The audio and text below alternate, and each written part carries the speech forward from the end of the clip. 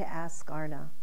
Well, we've spent a lot of time this week. We talked about soul contracts, how they're very precise, how we make agreements, how there's purpose, how we need to share our gifts and talents with the world, that we've agreed upon this, and that we're not alone. I love this concept that we're not alone. We're not just put here blind, that there is lots of help always. So we've talked about the co-journeyer, soulmate. We've talked about family of origin, which are also very good guides for us.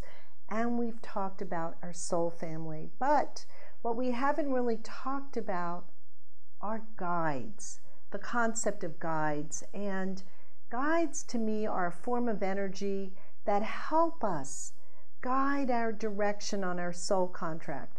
And let me tell you a really quick story that is so incredible for me, and it has to do with the hummingbird. I have a lot of animal guides, and the hummingbird represents truth to me.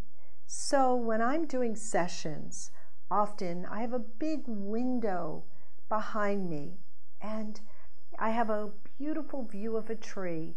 But what comes in during those sessions is a hummingbird. And this hummingbird taps at the window anytime a truth is said in a session. Now, I see that as a guide.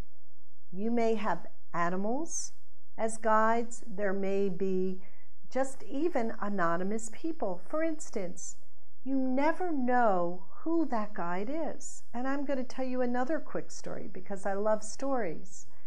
One day I'm at a farmer's market, and I had a very nice gentleman who offered to take strawberries to my car. And he was just working as a day laborer. So I thanked him very much, paid him a little something, and he gave me a message. He said, "Look over there. I'd love to live in that building, even if I was living in a closet. It's a building I never saw before," but he directed me to that building. And in fact, that building became my office space for years to come, an incredible space I would have never seen if this guy did not come out of, literally, he came out of the air, nowhere. But that's the thing. We are not alone. And the most important point I want to make here is never disregard anything or anybody. Keep your eyes open.